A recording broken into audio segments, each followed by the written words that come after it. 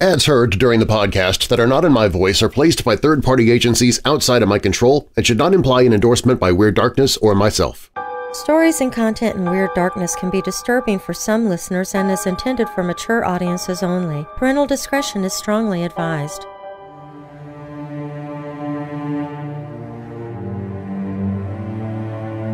Poltergeist activity is always eerie, and spontaneous human combustion is deeply mysterious on its own. But when those two phenomena mix, the result is even more baffling and unsettling.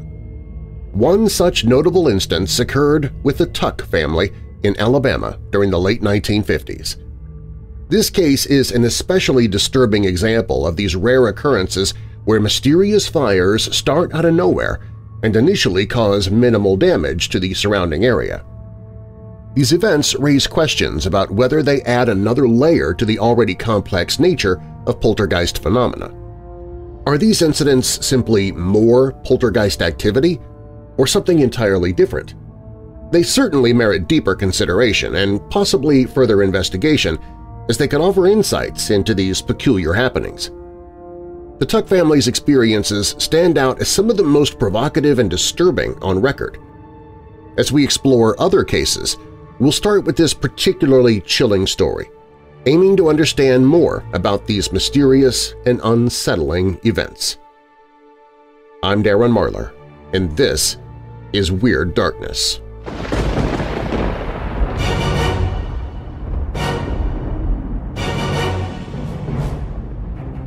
Welcome, Weirdos! I'm Darren Marlar, and this is Weird Darkness. Here you'll find stories of the paranormal, supernatural, legends, lore, the strange and bizarre, crime, conspiracy, mysterious, macabre, unsolved, and unexplained. Coming up in this episode, in the sleepy Kentish hamlet of Charing, a centuries-old mystery unfolds every May Day. As the clock strikes midnight, ghostly children emerge from their moss-encrusted graves, their ethereal feet dancing to the silent fiddle's tune. It's all part of the Night of the Dancing Feet. Before his wife's murder in June 2009, Eli Weaver had numerous affairs with women he met through online dating sites where he called himself an Amish Stud. But only one mistress was willing to kill for him. The American West evokes iconic images often seen in movies: bold adventures, noon shootouts, resolute sheriffs and marshals maintaining order, and the cavalry arriving just in time. However, the history of the Wild West, replete with myths and stereotypes, presents a more complex and sometimes disturbing reality about justice in that era. On the morning of July 13, 1997, the body of Denise Johnson was discovered inside her burning childhood home in Kill Devil Hills, North Carolina. Emergency responders quickly realized they weren't dealing with a simple arson, but a murder as well. Now, more than 2 decades later, the case remains unsolved. Hachishakusama, often referred to as the Japanese Slender Man, is a haunting figure from Japanese urban legends that rivals the terror of her American counterpart. While the Slender Man has gained a cult-like following and has even inspired real-life horror stories, Hachishakusama's tale is equally spine-chilling and capable of keeping you up at night. But first, in the late 1950s, the Tuck family of Alabama found themselves at the center of a terrifying ordeal as mysterious fires spontaneously erupted in their home. Despite their best efforts to escape the flames, the fiery phenomenon followed them from one residence to another, consuming their possessions and leaving them homeless. We'll look at this case and other similar ones where the seeming explanation is nothing short of paranormal. If you're new here, welcome to the show. While you're listening, be sure to check out WeirdDarkness.com for merchandise, to visit sponsors you hear about during the show, sign up for my newsletter, enter contests, connect with me on social media, hear my other podcasts including Church of the Undead and a sci-fi podcast called Auditory Anthology, listen to free audiobooks I've narrated. Plus, you can visit the Hope in the Darkness page if you're struggling with depression, dark thoughts, or addiction, You can find all of that and more at WeirdDarkness.com. Now, bolt your doors, lock your windows, turn off your lights, and come with me into the Weird Darkness.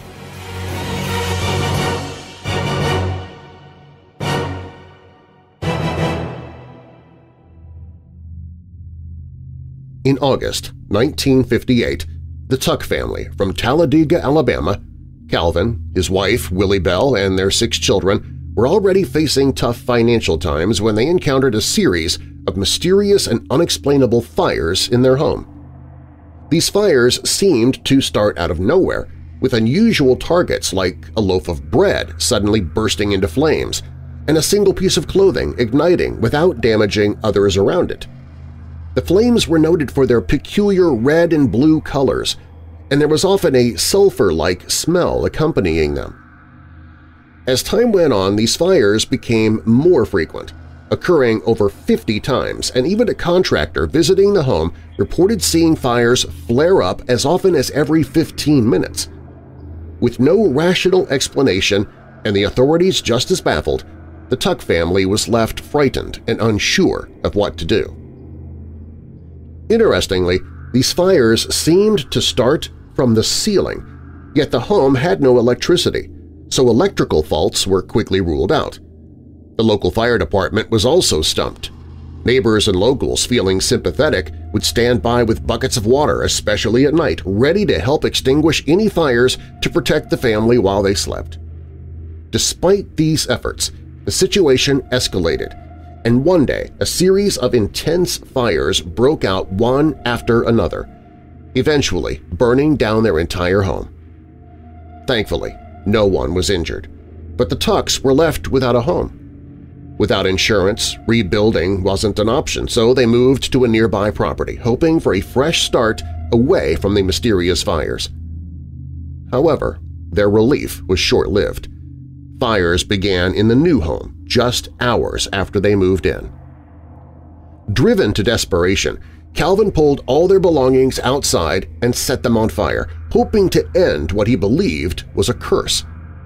Unfortunately, this drastic action did not stop the fires, and their new home also burned down completely. With nowhere else to turn, the Tuck family moved in with Calvin's brother-in-law, Darnell Suttle. But the strange and frightening occurrences followed them there as well. Shortly after the Tuck family moved in with Suttle, more fires erupted, which were quickly extinguished by the family and Suttle. They placed buckets of water in each room for rapid response to any new fires. When the police were called in, something even stranger happened. As officers arrived, they noticed a blanket draped over a tree in the yard, which suddenly burst into flames, stunning everyone. Oddly, the fire seemed to extinguish itself in an unnatural manner. Adding to the mystery, when one officer tried to light a part of the blanket that was unburned, the fire wouldn't catch. Inside, Willie Bell informed the officers that various clothing items had similarly ignited. Burn marks around the house confirmed her story. After enduring several days of these distressing incidents, Suttle, worried about his own home, asked the Tucks to leave. With nowhere to go and no money, the family's situation looked dire. They moved in with Calvin's father, but the mysterious fires followed them there, too. In desperation, Calvin sought help from a voodoo witch doctor who claimed a fire curse was to blame. The witch doctor provided herbs for the family to chew for 3 days and a concoction to bury in their yard, which they did. But the fires persisted. The local authorities concerned for the family and the community launched a thorough investigation. A significant lead emerged when a fire chief witnessed a rag spontaneously combust, leaving behind a peculiar green residue. Initially, this clue led investigators to suspect arson, thinking someone might be setting the fires deliberately. The family moved to a friend's house, their 4th place in 2 weeks, but they remained under close surveillance. Investigators examined previous residences for traces of accelerants, but found none. Despite eyewitness accounts of spontaneous combustion from police and fire officers, the prevailing theory among authorities, was arson, partly influenced by small amounts of phosphorus found in the wallpaper at some fire sites, which could potentially support the arson theory. Phosphorus is highly volatile and can be very dangerous if not handled by professionals. Its storage is also challenging due to its reactive nature. Just when it seemed the case couldn't become more bizarre, a surprising confession emerged. Calvin Jr., the Tuck's 9-year-old son, admitted to starting the fires. According to the police report, he used matches or made rags smolder to burst into flames, tricking his family into thinking the house was haunted or cursed. Calvin Jr. reportedly wanted to scare his family into moving back to Birmingham and did not intend for the houses to burn down completely. Following his confession, he was held for psychiatric evaluation, and the police were quick to close the case, believing they had found the culprit. However, not everyone was convinced by this explanation. There were several puzzling aspects to consider. For instance, how had Calvin Jr. mastered the technique to make it appear as if rags were spontaneously combusting? Also, how could the incident of the blanket bursting into flames on its own in the yard be explained, especially since a police officer couldn't ignite it later? Additionally, many fires reportedly happened when Calvin Jr. wasn't even in the house or nearby. In high-profile poltergeist cases, there's often a rush to get a confession publicized to quell any potential public hysteria. Could this have been such a case? Were the local authorities too eager to defuse a potentially explosive situation? There's also the question of whether Calvin Jr. was really away from the house during the fires or simply unnoticed. It's possible he was around, but not seen, though one would expect him to have been spotted at some point. Even if Calvin Jr. was responsible for the fires and managed to set them without detection, how did he control them so precisely that they burned specific items quickly and then stopped without spreading? This pattern is curiously similar to spontaneous human combustion, a phenomenon we will explore further in a moment. While the Tuck family's experiences are certainly puzzling, they're not the only instances of unusual fires linked to supposed poltergeist activity. One of the most compelling cases occurred in 1987 in Yanakivo, Ukraine, then part of the Soviet Union. A young boy known only as Sasha K. became the focus of unexplained fires that would start around him spontaneously. Objects around him would burst into flames without any apparent cause. The situation became so concerning that Sasha's father, worried about his son's safety and mental health, sent him to Moscow for medical evaluations. The professional's diagnosis suggested that Sasha might have been possessed by an evil spirit using him to ignite fires, or that a poltergeist was at play. Disturbingly, there is no further information on what became of Sasha after his evaluation. Going further back, in 1922 in Caledonia Mills, Nova Scotia, a farm owned by Alexander MacDonald experienced strange occurrences typically associated with poltergeists. In one bizarre incident, cattle were found with their tails braided together. Another time a fire started spontaneously in the farmhouse, and some family members reported physical assaults by an invisible force. These phenomena were investigated by Dr. Walter Prince from the American Psychical Society, who concluded that much of the activity centered around Mary Ellen, the MacDonald's 16-year-old adopted daughter who had the mental age of 4. Dr. Prince believed that Mary Ellen, possibly possessed or manipulated by an unseen entity, was unknowingly responsible for the disturbances. More recently, in 2011, in the Malaysian village of Kota Baru, a 78-year-old woman encountered mysterious fires breaking out randomly in her home, affecting clothing, papers, and furniture. Over 200 incidents were recorded in just a few weeks. Theories about the cause ranged from a jinn to a poltergeist, attracting many paranormal investigators. Ultimately, one investigator managed to stop the fires through a spiritual ritual akin to an exorcism. Just 4 years before the Tuck family's eerie experiences, the Parsons family in Newfoundland, Canada, faced a similarly mystifying situation in November 1954. Over about 2 weeks, they experienced a series of sudden fires. Incidents included a dictionary igniting spontaneously, a sack of sugar bursting into flames, and even a box of religious literature catching fire in a particularly fierce blaze that was difficult to extinguish. A doll was also consumed by fire that seemed to appear out of nowhere. The Royal Canadian Mounted Police investigated these strange occurrences but couldn't find any explanation for what might have started the fires. The fires continued to appear, leading one investigator to describe the situation as involving unnatural goings-on.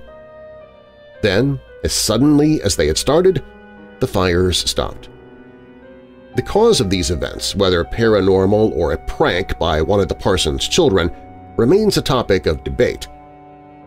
Interestingly, despite the mention of unnatural goings-on, there was little speculation in the media that a poltergeist could be involved, nor were there any obvious reasons for anyone in the household to have started the fires deliberately.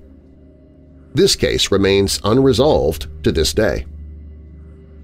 Rewinding to the summer of 1948 in Macomb, Illinois, the Willie family farm witnessed similar mysterious fires. We covered this recently in a previous Weird Darkness episode. Initially, dark spots would appear on the wallpaper, quickly leading to flames. The ceiling and eventually papers around the house began to spontaneously combust. Items stored away, such as newspapers in a box, were found smoldering, and books, curtains, and clothing would suddenly catch fire. These incidents were just the beginning of a series of tragic events. On August 14th, the Willie family's home was completely destroyed by fire. Thankfully, no one was injured. The next day, one of their barns was reduced to ashes, and a few days later, another barn was entirely engulfed in flames. Then, just as abruptly as they started, the fires stopped when the family moved to another property.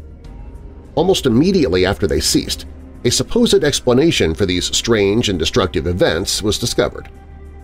In a twist similar to the Tuck family's story, the fires at the Willie family farm were also explained through a confession. Charles Willie's 13-year-old niece admitted to starting the fires after she was caught with a box of matches left by the police as bait for the suspected arsonist. After about an hour of questioning by the officers, she confessed to setting the fires in hopes of moving back to live with her mother in Bloomington, away from her father and uncle who had custody following a divorce. A psychiatrist evaluated her and described her as a nice kid caught in the middle of a broken home. This confession raises questions. Were the police just eager to find an explanation to close the case? The fires did stop after her confession, but how could a teenager manage to start fires in such specific and peculiar ways, like making walls and documents spontaneously combust? The case remains intriguing to those who study such mysterious incidents. One of the earliest suspected cases of a fire-causing poltergeist occurred in early 1932 in Bladenboro, North Carolina. On January 30th, the first of 20 sudden fires erupted in the home of Counsel H. Williamson and his wife Lydia, starting with a dining room curtain. The following day, bedclothes, trousers, and various papers also inexplicably caught fire. In one alarming incident, the Williamsons' granddaughter's dress burst into flames, though she was unharmed and the fire was quickly put out. There was no explanation for these fires, which stopped abruptly on February 1st at noon. The events captured the attention of local and national media. The Bladen Journal reported extensively on the phenomenon, noting that the couple was well-respected and considered reliable witnesses. The family temporarily moved out to allow investigators to examine the house, which was kept under close watch by authorities. Despite the initial flurry of interest, the story eventually faded from the headlines, only to resurface years later with the advent of the Internet and the widespread sharing of such mysterious tales. Over half a century later, Larry Arnold documented this incident in his book Ablaze: The Mysterious Fires of Spontaneous Human Combustion. I'll link to that book in the episode description. He described it as resembling the classic poltergeist fire phenomenon, where objects spontaneously ignite, similar to human spontaneous combustion, but affecting objects instead of people. We'll delve deeper into this comparison in just a bit. In 2016, it seemed a breakthrough might have been made in understanding these bizarre events. Like many similar cases of apparent poltergeist activity, it was suggested that a household member, in this case the granddaughter whose dress had caught fire, might have been responsible. Some questioned whether she had the knowledge or daring to set such fires without harming herself. However, this theory doesn't fully address the odd specifics of these cases, leaving some experts unsatisfied. If the granddaughter did cause the fires, perhaps the mechanism was more extraordinary than merely setting slow-burning fires or igniting something in solitude.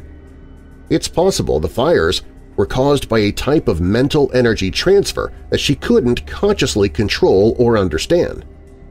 There might also be connections to spontaneous human combustion, often reported as having flames that are a mix of red, orange, and blue, the color of which depends on what is burning.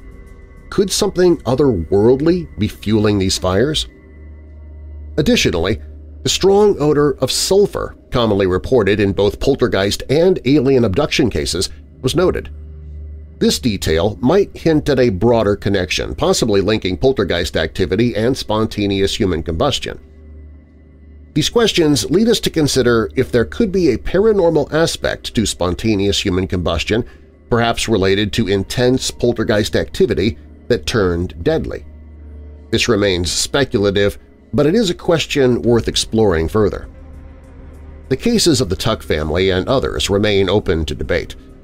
Are they genuine paranormal incidents involving fire-starting poltergeists, or merely the actions of a clever but misguided young child? If these events are truly paranormal, we must wonder why these fires occur. Is it merely individual poltergeists acting on their own, or is there another factor at play? Interestingly, no other typical poltergeist activities like mysterious sounds or physical interactions were reported in these cases. This absence might suggest that these fires might not be caused by poltergeists at all, and we should consider other explanations. It's also curious that these cases, though separated by decades, share similar details and often involve young children, some of whom have confessed to starting the fires. While it's possible these children could have staged these incidents to scare their families, it seems unlikely that they would all choose fire as their method. Perhaps they might have chosen to create noises or messes instead, more commonly associated with hauntings.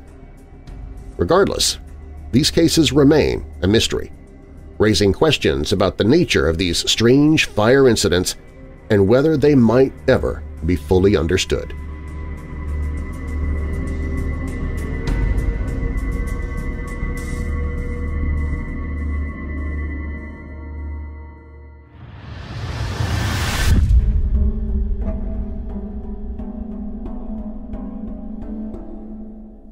When Weird Darkness returns, on the morning of July 13, 1997, the body of Denise Johnson was discovered inside her burning childhood home in Kill Devil Hills, North Carolina. Emergency responders quickly realized they weren't dealing with a simple arson, but a murder. Now, more than 2 decades later, the case remains unsolved. Plus, in the sleepy Kentish hamlet of Charing, a centuries-old mystery unfolds every May Day. As the clock strikes midnight, ghostly children emerge from their moss-encrusted graves, their ethereal feet dancing to the silent fiddle's tune. It's all part of the Night of the Dancing Feet.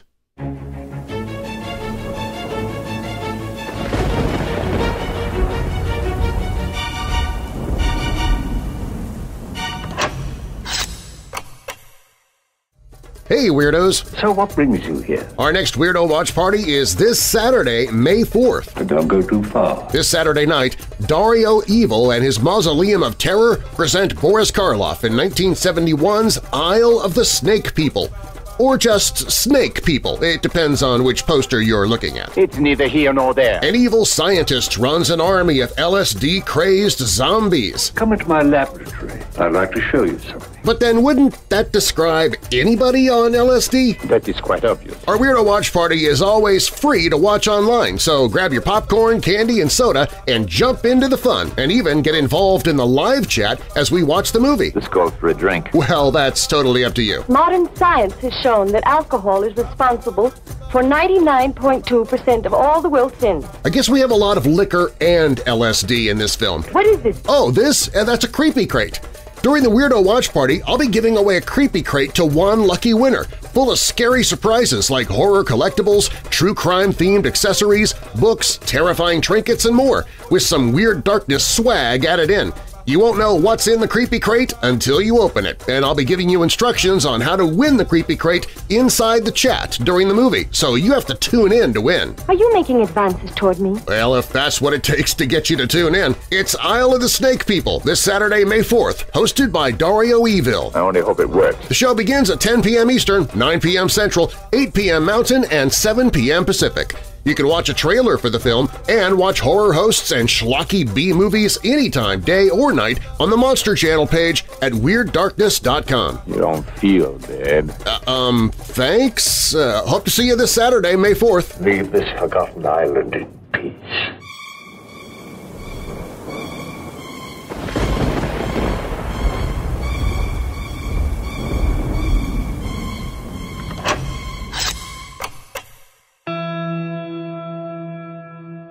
In the early hours of July 13, 1997, tragedy struck in Kill Devil Hills, North Carolina, as Denise Johnson's lifeless body was found within the smoldering ruins of her childhood home.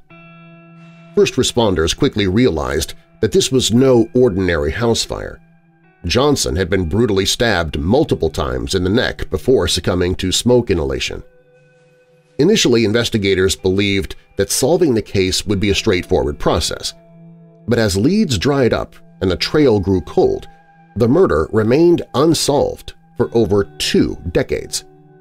Johnson's family was left to grieve without the solace of justice or closure.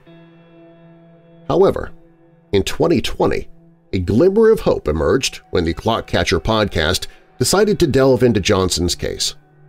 Rather than causing further distress, the podcast's investigation breathed new life into the search for her killer. Although the case still remains unsolved, the tireless efforts of a local investigator have transformed Johnson's murder from a cold case to an active investigation, renewing the possibility that her family may one day find the answers they so desperately seek. In the early hours of July 13, 1997, the tranquility of Norfolk Street in Kill Devil Hills, North Carolina was shattered by the fierce blaze engulfing the childhood home of 33-year-old Denise Johnson. As emergency crews rushed to the scene just after 4:30 a.m., they quickly realized that the situation was far more dire than a simple house fire. A lifeless body lay within the smoldering ruins. Firefighters bravely entered the inferno and discovered Johnson's incapacitated form. Despite their valiant efforts to resuscitate her, it was too late. She had already succumbed to the flames before help could arrive. Initially, the rescue team assumed that Johnson had fallen victim to smoke inhalation or suffocation. But as they delved deeper into the case, a more sinister truth began to emerge, hinting at a tragedy that extended beyond the reach of the fire's destructive grasp. As first responders pulled Johnson's lifeless body from the smoldering ruins of her home, a grim realization began to dawn upon them. Her death was not merely the result of smoke inhalation. A closer examination revealed a series of vicious stab wounds on her neck and hands, hinting at a far more sinister fate. The medical examiner's report from 1997 painted a chilling picture, stating that Johnson had been stabbed at least half a dozen times, almost all in the area of her neck. The presence of these brutal injuries raised a flurry of unsettling questions. Was the fire a calculated addition to the crime, meant to conceal the true nature of Johnson's death? How long had she been left to suffer in the house before help arrived? And perhaps most disturbingly, was this the work of a lone assailant or had they enlisted the aid of an accomplice? Johnson's sister, Donnie, later reflected on the savagery of the attack, stating, "I just know it was somebody full of rage or out of their mind on something. Just no normal person would even want to do something like that." Upon discovering that Johnson had been brutally murdered within the confines of her own home, investigators swiftly arrived at the conclusion that her killer was likely someone she knew. In 1997, the Coastland Times reported that an investigator closely involved with the case expressed confidence in a swift resolution, citing Johnson's well-known status in the tight-knit community of Kill Devil Hills. However, the investigation encountered an unexpected roadblock almost immediately, despite the high priority assigned to the case by both the North Carolina State Bureau of Investigation and the FBI. Authorities diligently interviewed more than 150 individuals with connections to Johnson, hoping to uncover a crucial lead that would bring her killer to justice. Frustratingly, none of these conversations yielded any substantial breakthroughs, leaving investigators grappling with an increasingly complex and perplexing case. To process the crime scene, authorities enlisted the expertise of Agent Dennis Honeycutt, a renowned crime scene technician from the North Carolina SBI, State Bureau of Investigations. Honeycutt's reputation as a crime scene guru preceded him, with a law enforcement official interviewed on the Counterclock podcast describing him as the best of the best, capable of lifting a fingerprint out of thin air. Despite the wealth of evidence collected by Honeycutt and his SBI team, much of it had been compromised and deteriorated due to the dual ravages of fire and time. Now, more than 2 decades later, investigators are holding out hope that advancements in forensic technology will allow them to retest the DNA evidence gathered in 1997 before it further degrades. Additionally, they remain optimistic about the possibility of uncovering new DNA samples from previously undiscovered pieces of evidence, potentially breathing new life into the investigation and bringing them one step closer to solving this haunting cold case. Despite the swift responses of state and federal investigators to the crime scene, a significant portion of the evidence was compromised by the multiple small fires deliberately set throughout the house. The destructive nature of the blaze itself, coupled with the inevitable damage caused by the efforts to distinguish the flames, rendered much of the evidence found at the epicenter of the crime scene essentially unusable. As a result, investigators were left with limited material to work with in their pursuit of the perpetrator. In total, 59 pieces of evidence were recovered from the scene, but the fire's fury had consumed anything that might have pointed directly to a specific suspect. However, this setback does not necessarily mean that all hope is lost. Advancements in DNA technology have opened up new possibilities, allowing investigators to reassess many pieces of evidence previously thought to be damaged beyond repair or too contaminated to yield meaningful results. As the case continues to unfold, only time will reveal whether any of the remaining evidence holds the key to unlocking the mystery surrounding Denise Johnson's tragic murder. On the night before her untimely demise, Denise Johnson worked her shift at the Barrier Island Inn, clocking out at around 11 p.m. In the early hours of the following morning at approximately 1 a.m., she made a stop at a nearby convenience store to purchase a pack of cigarettes and a beverage. However, Johnson was not alone during this seemingly routine errand. Teresa Rogers, the gas station attendant on duty that night, revealed to the Courier Clock podcast in 2020 that a blonde woman had followed Johnson into the store, closely monitoring her movements until she departed. As soon as Johnson completed her transaction and left the premises, the enigmatic blonde hastily pursued her.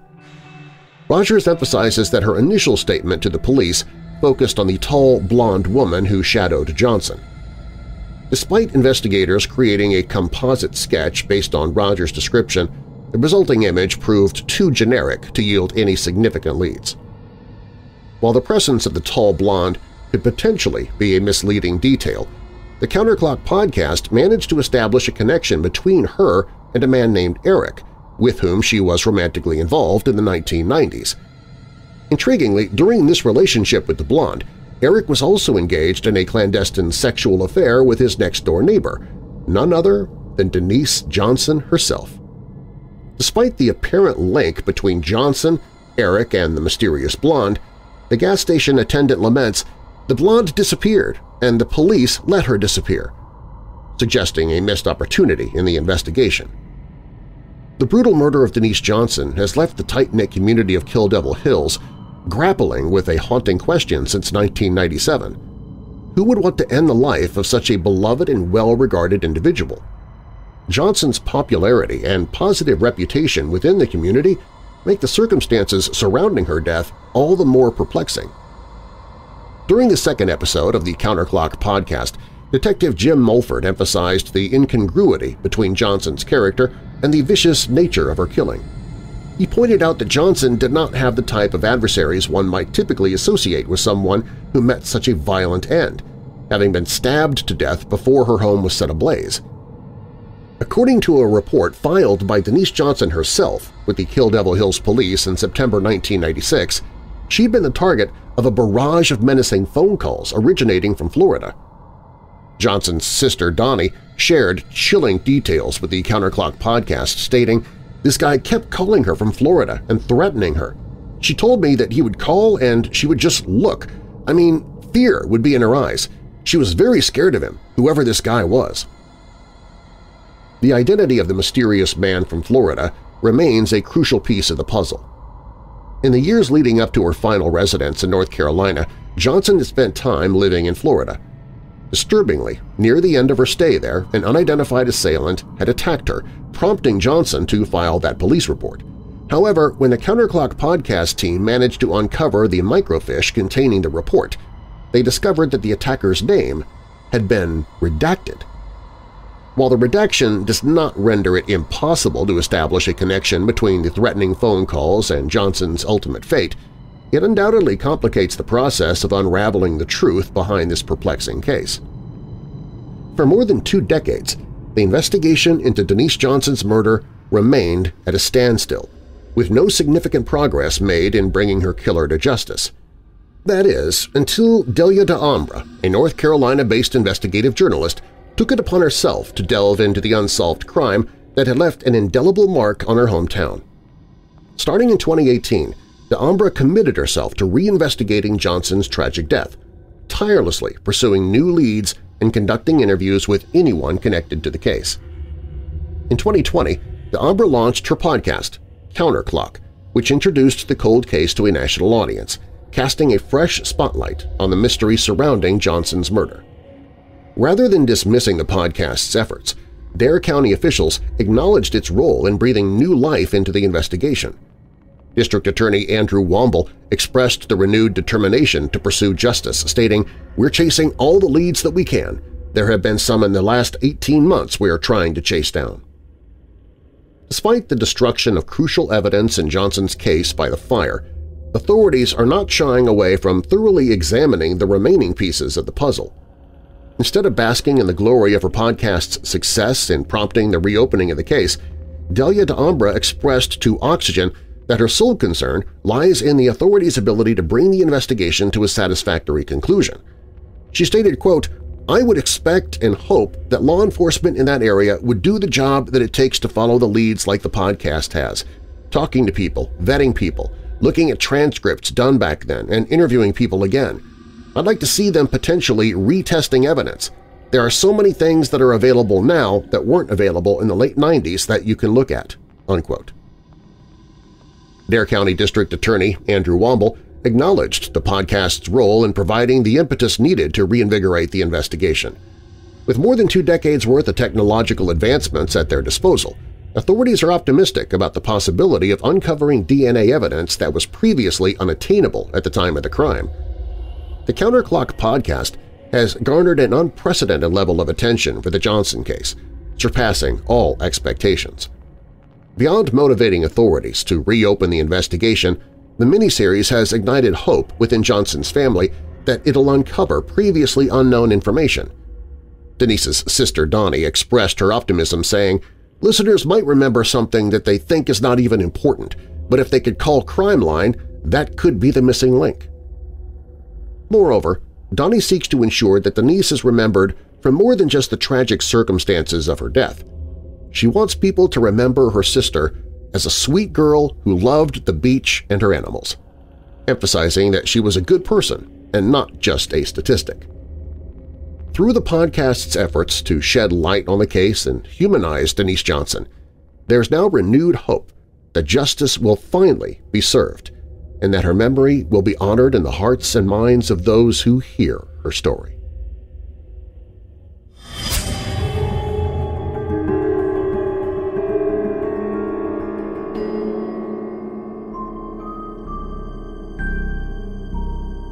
The graveyard around St. Peter and St. Paul Church in the sleepy Kentish hamlet of Charing, a blink-and-you-will-miss-it village on the main road in a shallow valley of the Kentish Weald, is notable for the number of children's graves, each marked by a tiny headstone, and which are mostly unmarked with a name or date.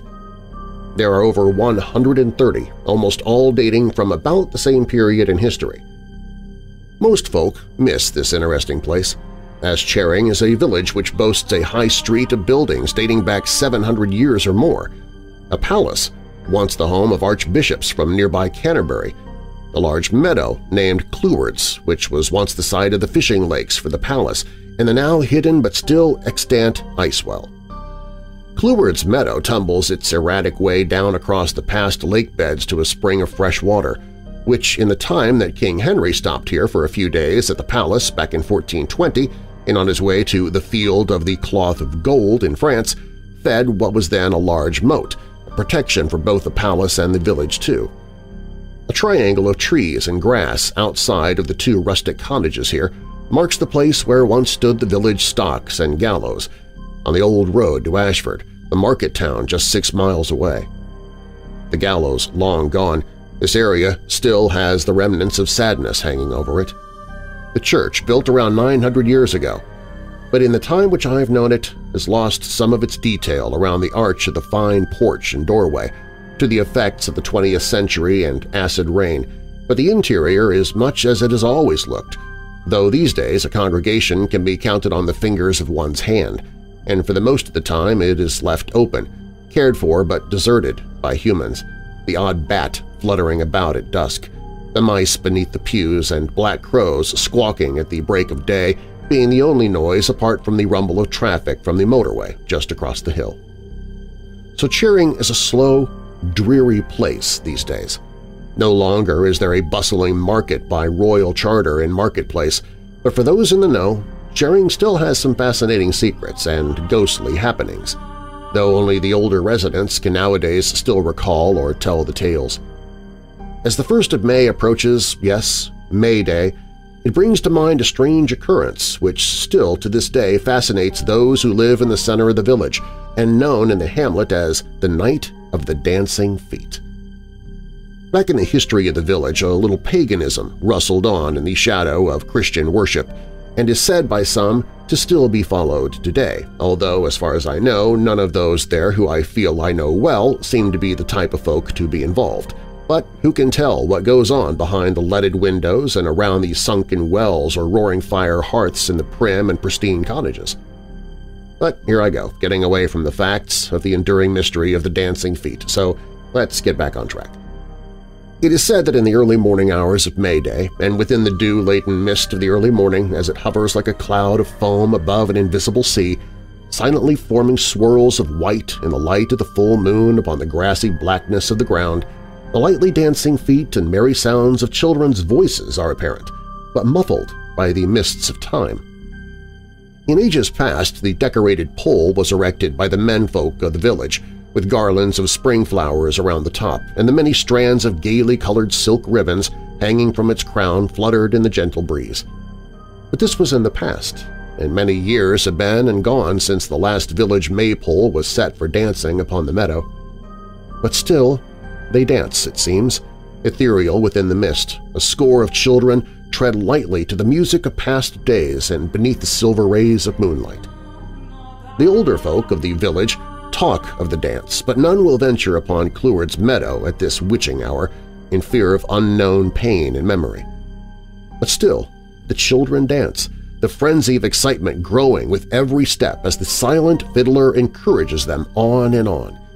The ribbons intertwine their spectrum of color down the ghostly pole, and the tiny feet waltz on in a mazurka of passion and will to live again, a dance of ghosts, of spirit, and of the joy of death before the joy of life was ever fulfilled with hope. And as the sun glances across the meadow, and in the shadow of the church tower, its subtle heat dispersing the mist of night, now seen in the glow of sunrise, appears an ephemeral circle in the grass crushed flat beneath the naked toes of children from another age and a past dimension, a circle of magic and untimely passing.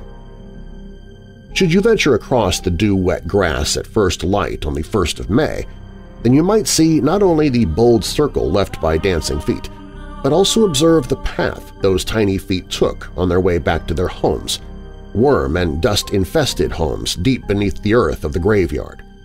In the shadow of the church, where the stones lean at crazy angles, moss-encrusted but still supported by the bones below.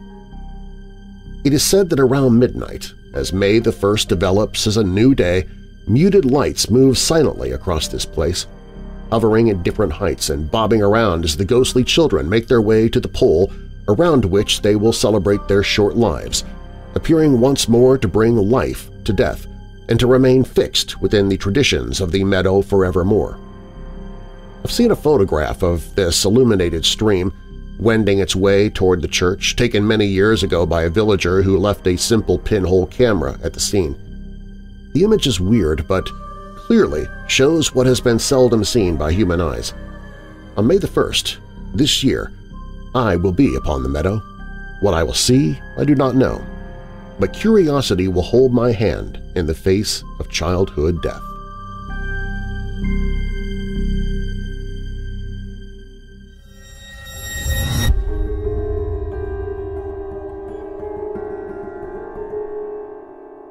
Coming up, before his wife's murder in June 2009, Eli Weaver had numerous affairs with women he met through online dating sites where he called himself an Amish Stud, but only one mistress was willing to kill for him.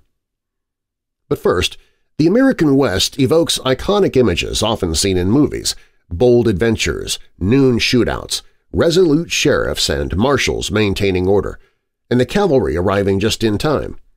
However, the history of the Wild West, replete with myths and stereotypes, presents a more complex and sometimes disturbing reality about justice in that era. That story is up next.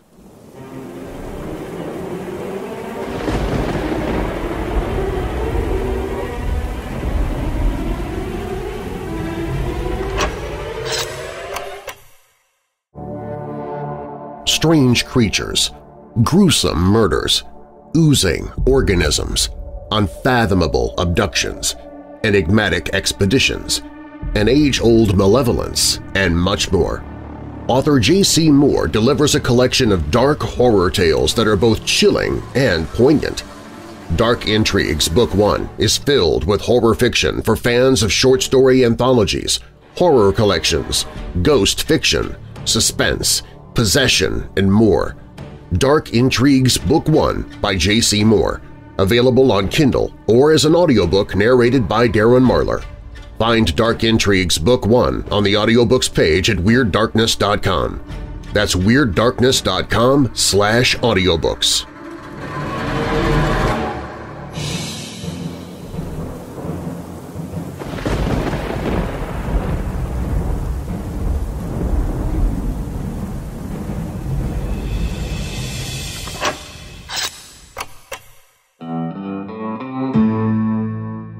In the Wild West, life wasn't always like what we see in the movies.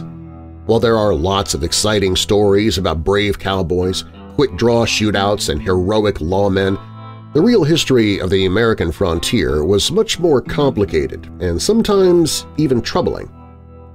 Back then, violence was a big problem in the West. As more and more settlers moved there to start new lives, they faced a lot of crime and danger. These small towns were far away from big cities and didn't have much help, so they often had to take care of justice on their own. This meant they sometimes had to come up with new and unusual ways to deal with criminals. It wasn't always as fair or noble as what we see in Western movies.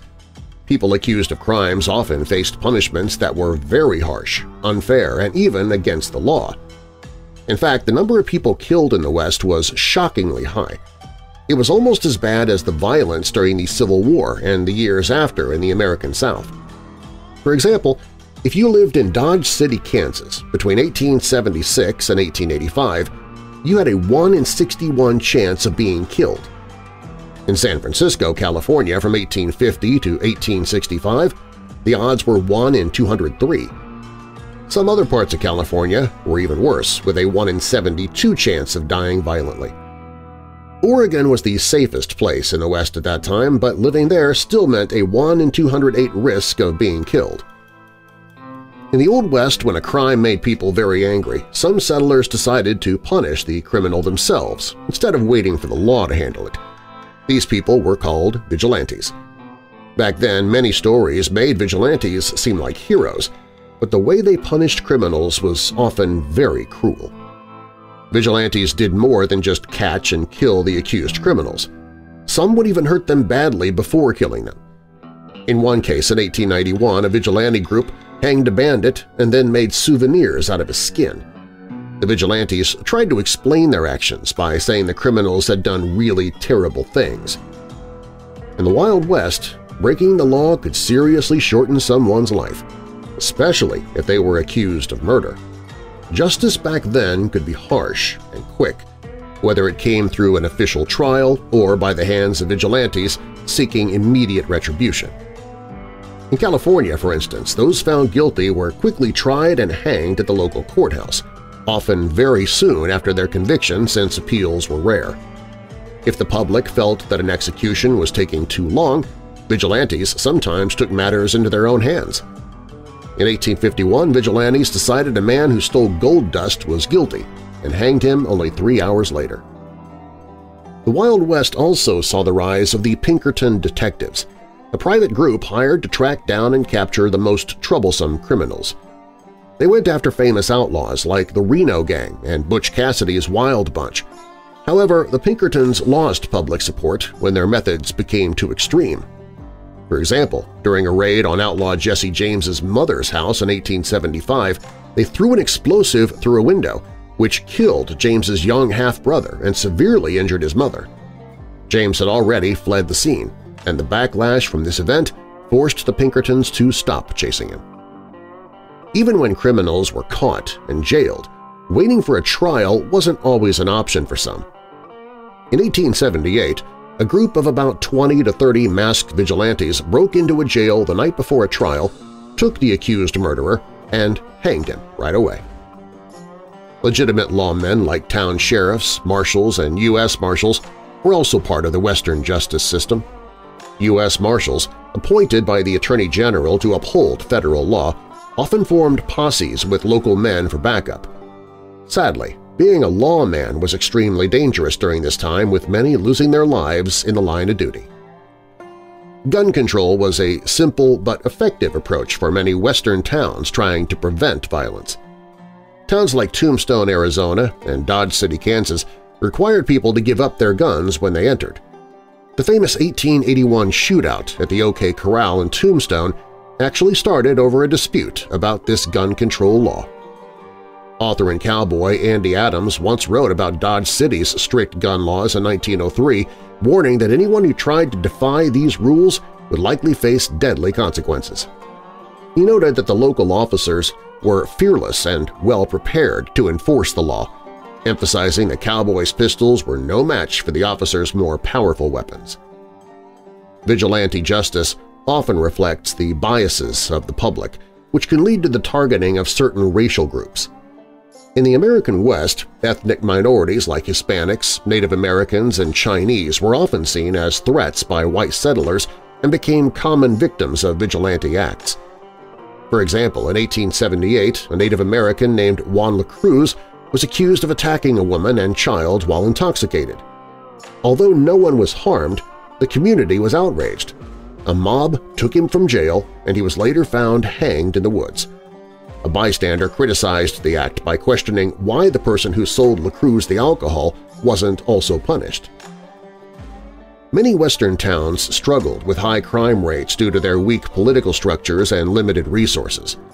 This often led to a lack of punishment for crimes, prompting people to take justice into their own hands. During the California Gold Rush, Los Angeles became notorious for its lawlessness.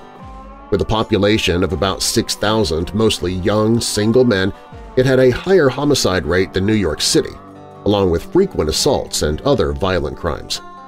One potential settler expressed concerns about the lack of security, saying the town was too dangerous to walk in at night. San Francisco also experienced a surge in violence due to the gold rush. In 1851, fed up with ineffective law enforcement, residents formed a vigilance committee of about 200 members who hanged many criminals and deported others. The committee disbanded when things improved, but it reformed in 1856 after James Casey, an Irish Catholic politician, shot a newspaper editor who accused him of illegal activities. Although Casey was already arrested, 500 committee members surrounded the jail, gave him a quick trial, and hanged him. This act of vigilante justice showed a clear bias, as the vigilantes were mostly native-born American Protestants who opposed the increasing political influence of Irish Catholics like Casey. The Wild West had its fair share of issues with vigilante justice, and often the so-called legitimate lawmen were part of the problem. Many law enforcement officers worked without steady pay, earning their income through fines or bounties on wanted criminals. This led some to commit crimes themselves during tough times. Corruption among lawmen was rampant. For instance, Sheriff Dave Allison faced multiple accusations of misusing funds. Deputy Sheriff Henry Newton Brown, while on a mission to capture a wanted individual for a bounty, ended up robbing a bank with 3 others. In response, a vigilante mob took swift and lethal action against them. Timothy Long-Haired Jim Courtwright exploited his law enforcement role to run a protection racket, extorting money from gambling dens and saloons. He ultimately died in a duel with Luke Short, a saloon owner and former friend who refused to pay for Courtwright's so-called protection. The tension between the Santee Sioux and U.S. settlers, exacerbated by famine and land encroachment in 1862, led to conflict under General John Pope. After the fighting, hundreds of Native Americans were captured and swiftly sentenced to death in military trials that lasted only about 10 minutes each. Although 303 were sentenced, President Abraham Lincoln, concerned about the implications of mass executions, approved the execution of only 38, making it the largest mass execution in U.S. history. This event did not mark the end of harsh policies against Native Americans. Generals William Tecumseh Sherman and Philip Sheridan, applying their Civil War strategy of total warfare, ordered the destruction of entire Native American villages, including killing all inhabitants. In remote mining camps, far from any government presence, miners often established their own systems of justice. They formed vigilante committees that assumed the roles of judge, jury, and executioner. Louise Clapp, a settler in 1851, described a mining camp trial where a man accused of stealing gold dust was tried, found guilty, and executed within hours with his body displayed as a warning to others. Furthermore, the aftermath of the Civil War contributed to the violence in the Wild West. Many veterans, skilled in weaponry but left with little else, moved west in search of new opportunities, often resolving disputes with guns. This era was marked by frequent shootouts, including the notable one between Wild Bill Hickok, a former Union soldier, and Dave Tutt, a former Confederate, which ended with Tutt's death.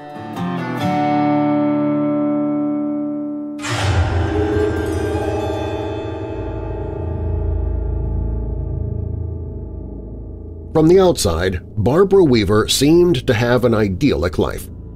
At 30, she was a decade into her marriage with Eli, living with their 5 young children in the conservative, picturesque Amish community of Apple Creek, Ohio. But beneath the surface, her life was far from perfect.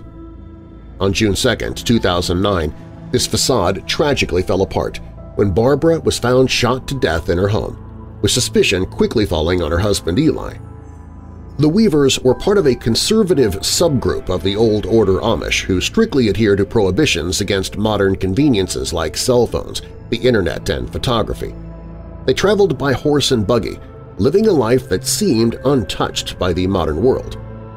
However, as the investigation into Barbara's death unfolded, it became clear that Eli was not as devoted to these traditions as he appeared. Eli owned a secret cell phone and was active in an online chat room where he referred to himself as Amish Stud and brazenly posted, "Who wants to do an Amish guy?" His digital persona was a stark contrast to his real-life image as a faithful Amish husband. This online activity led to several extramarital affairs. To those who knew them, Barbara and Eli Weaver seemed to have a stable marriage and a strong network of friends and neighbors. Barbara was known for her friendly and sociable nature. She was kind of laid back but super nice, a gentle soul, recalled neighbor Mary Eicher, a Mennonite taxi driver who occasionally provided rides for the Amish, including Eli, who was seen as outgoing and charming. However, the later years of their marriage were marked by increasing turmoil. Eli withheld money from Barbara, which her sister, Fanny Troyer, interpreted as a means of control rather than financial necessity. "Eli ran a gun store and business was fine," Fanny told the New York Post. "It wasn't about the money, it was about control." This financial withholding was part of a broader pattern of abusive behavior that reportedly extended to physical abuse, witnessed by their children. Barbara never reported these incidents, deterred by the community's likely response asking what she had done to provoke such treatment. The strain on their marriage was profound. Barbara expressed her distress in a letter to her counselor, writing, "Where did my friend, love, trustworthy husband go? He hates me to the core." Eli's dissatisfaction with his life led him to leave his family and the church twice to live as English, the term the Amish use for non-Amish people. Both times he returned within a few months, seeking forgiveness and reintegration into the community. Eli found that life outside was hard. He had to figure out how to make a living. "I think he wasn't mature enough to handle life and responsibilities in marriage," noted Morris, who explored the complexities of his case in the book A Killing in Amish Country, Sex, Betrayal, and a Cold-Blooded Murder. I'll place a link to that book in the episode notes. Eli's struggle to reconcile his desires with his responsibilities, his secret life clashing with his public persona, and the tragic outcome of these tensions culminated in a scenario that shocked both his community and the wider public. The stark contrast between the apparent serenity of Amish life and the dark undercurrents of control, betrayal, and murder in the Weaver household underscores the profound complexities and challenges hidden behind the facade of simplicity, often associated with the Amish way of life. Barbara Raber, a Mennonite taxi driver in the Apple Creek community, and Eli Weaver, a married Amish man, began an illicit affair after meeting in 2003. Over the years, their relationship deepened into something far darker. In the months leading up to June 2009, Eli Weaver began expressing his desire to kill his wife Barbara. Although many people he mentioned this to didn't take him seriously, Barbara Raber was different. She embraced the idea, leading them to plot the murder together starting in the fall of 2008.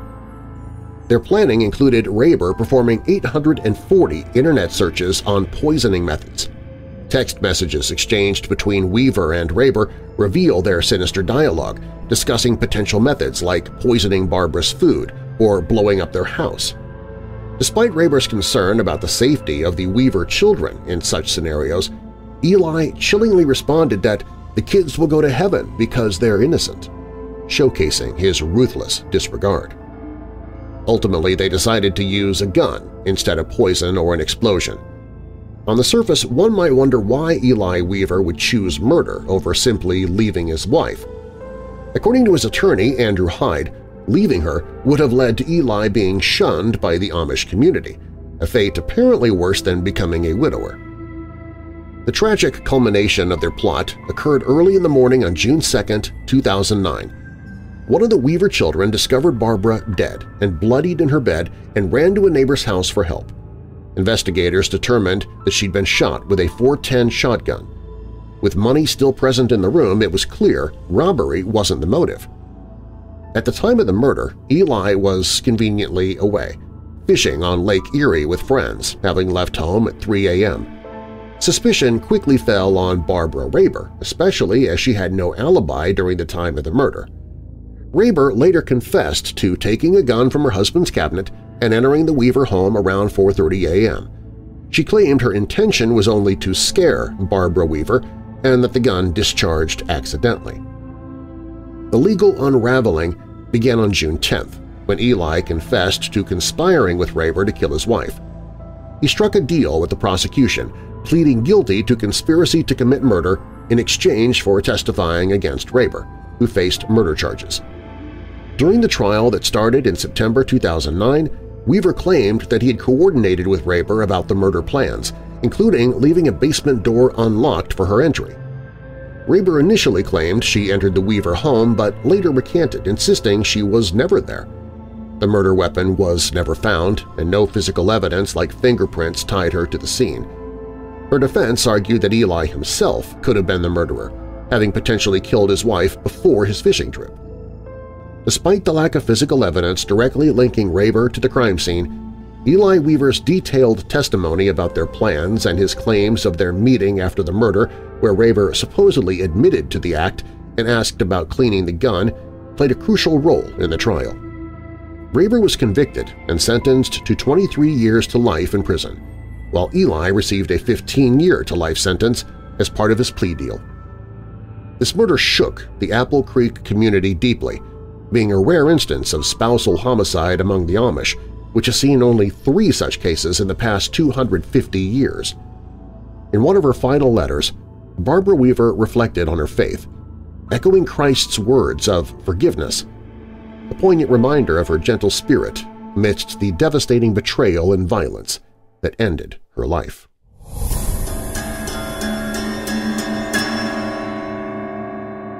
When Weird Darkness returns, Hachishakusama, often referred to as the Japanese Slender Man, is a haunting figure from Japanese urban legends that rivals the terror of her American counterpart. While the Slender Man has gained a cult-like following and has even inspired real-life horror stories, Hachishakusama's tale is equally spine-chilling and capable of keeping you up at night. Hachishakusama is just as terrifying as the infamous Slender Man, proving Japanese urban legends consistently manage to create scarier and more sinister versions of popular American tales. Up next.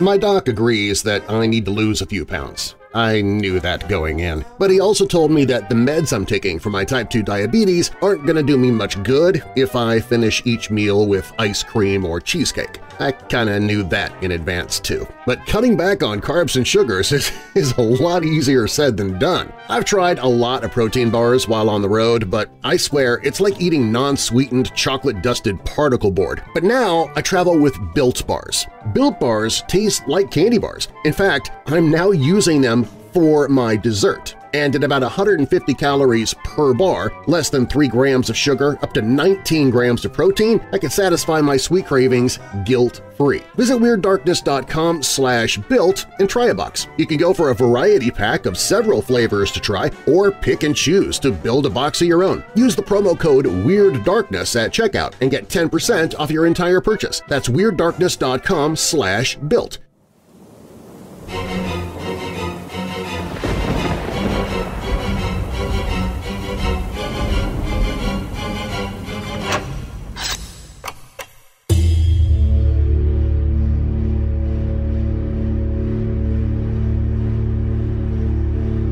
In the world of urban legends, Japan's tales often overshadow their Western counterparts in terror and mystery, and the legend of Hachishakusama exemplifies this perfectly. Known as the Japanese Slender Man, Hachishakusama brings a story so chilling it can haunt your dreams. The Slender Man, originating from internet folklore, has ingrained itself in real-world culture with a nearly cult-like fascination. So the question arises, how terrifying can Hachishakusama really be in comparison? Picture yourself as a young child, glancing out of your bedroom window only to see an 8-foot-tall woman staring back at you from the second floor. There's an inherent horror in encountering a figure with human features that are grotesquely disproportionate to the norm, and Hachishakusama embodies this fear with her unnerving height. If the sight of such a towering figure would not make your knees weak, perhaps the eerie, deep, masculine voice she uses would. When she draws near, her victims hear her signature whisper in threes, "Po, po, po." This haunting sound is a dire warning of her approach, leaving her prey virtually powerless. Hachishakusama, much like the Slender Man, preys on the innocent. However, while Slender Man has been said to target both children and young adults, Hachishakusama exclusively hunts young children. It is speculated that she feeds off their youthful essence, which perhaps explains why she occasionally appears young herself. Her ability to primarily target children might also stem from the greater susceptibility to manipulation, a chilling tactic in her arsenal. The legend became starkly real for one young boy who encountered Hachishakusama and reported the chilling experience to his grandparents. They reacted with understandable alarm and promptly performed a ritual to protect him. During this ritual, Hachishakusama attempted to trick the boy by mimicking his grandparents' voices, beckoning him to let her in. If he had complied, he would have been kidnapped, never to be seen again. The next day, he recounted hearing their voices outside his door, although his grandparents confirmed they hadn't spoken to him then. Hachishakusama selects her victims seemingly at random, making any child in Japan a potential target. Once she sets her sights on a child, the outcome is grim unless she is stopped. Her method of stalking her prey until the moment is right to strike adds an extra layer of dread to her legend. The attire of such ghostly entities often includes a long white dress, typically what the character wore at the time of a tragic, untimely death. Both Slender Man and Hachishakusama don such formal, albeit ghostly, attire, contributing to their spectral allure. There's something deeply unsettling yet fascinating about a well-dressed phantom, a distortion of our expectations of formality and decorum. Escaping Hachishakusama is nearly impossible once she has chosen someone as her victim. However, there is a glimmer of hope through a specific ritual that the victim's family can perform. This involves placing the victim in a sealed room with newspapers covering the windows and placing 4 bowls of salt in each corner and a Buddha statue in the center. The victim must spend the night in this setup, praying frequently. By morning, if the salt has turned black, it indicates that Hachishakusama was indeed lurking outside, and the ritual was necessary for protection. The ultimate safety measure involves the victim leaving Japan with no option to safely return. Adding to her terrifying aura is her long black hair, a common trope in horror cinema seen in films like The Grudge and The Ring. This feature often obscures the face, building suspense until a ghastly reveal shows the true horror beneath. Hachishakusama's appearance, both elegant and evil with her hair and dress, creates a lasting image of dread. Interestingly, Hachishakusama might be considered an onryo, a vengeful spirit prominent in Japan horror stories. Onryos are typically women who, wronged by loved ones in life, return with enhanced powers to exact revenge. Whether Hachishakusama is truly an onryo or not remains part of her mysterious allure, but her abilities to manipulate and instill fear certainly align with those of a vengeful spirit. While the origin of Hachishakusama is murky, the details of her legend paint a vivid picture of a predator who uses both her appearance and supernatural abilities to lure and trap the most innocent of victims. Her story is a disturbing reminder of the dark, captivating power of folklore that crosses cultural boundaries, tapping into our deepest fears.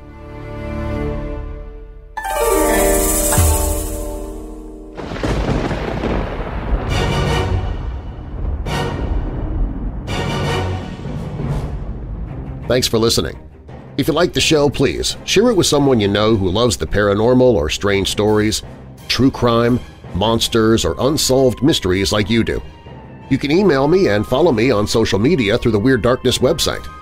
WeirdDarkness.com is also where you can find information on sponsors you heard during the show, listen to free audiobooks I've narrated, get the email newsletter, find my other podcasts including Church of the Undead and a sci-fi podcast, Auditory Anthology. Also on the site, you can visit the store for Weird Darkness t-shirts, mugs, and other merchandise. Plus, it's where you can find the Hope in the Darkness page if you or someone you know is struggling with depression, addiction, or thoughts of harming yourself or others. And if you have a true paranormal or creepy tale to tell of your own, you can click on Tell Your Story. You can find all of that and more at WeirdDarkness.com. All stories on Weird Darkness are purported to be true unless stated otherwise, and you can find links to the stories, authors, and sources I used in the episode notes. Weird Darkness is a registered trademark. Copyright Weird Darkness. And now that we're coming out of the dark, I'll leave you with a little light. Hebrews 11 verses 1 and 3. Faith is being sure of what we hope for and certain of what we do not see. By faith we understand that the universe was formed at God's command, so that what is seen was not made out of what was visible. And a final thought. Any man worth his salt will stick up for what he believes right, but it takes a slightly better man to acknowledge instantly and without reservation that he is in error. Andrew Jackson. I'm Darren Marlar. Thanks for joining me in the Weird Darkness.